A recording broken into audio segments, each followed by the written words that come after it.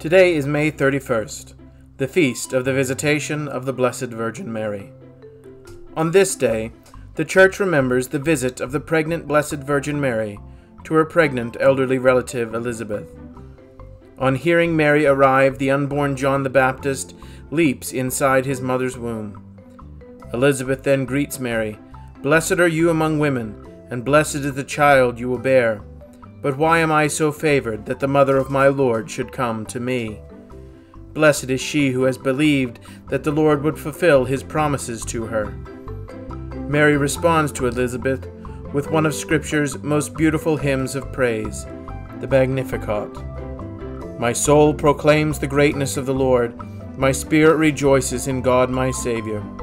For he has looked with favor on his lowly servant. From this day all generations will call me blessed.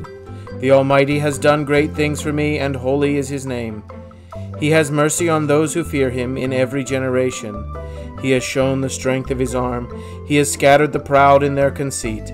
He has cast down the mighty from their thrones, and has lifted up the lowly. He has filled the hungry with good things, and the rich he has sent away empty. He has come to the help of his servant Israel, for he has remembered his promise of mercy, the promise he made to our fathers, to Abraham and his children forever." The observance of this feast is of relatively recent origin, being first celebrated in the 1230s, and only moved to this day from July 2nd, after the Second Vatican Council. Let us pray. Father in heaven, by your grace the Virgin Mother of your incarnate Son was blessed in bearing him, but still more blessed in keeping your word.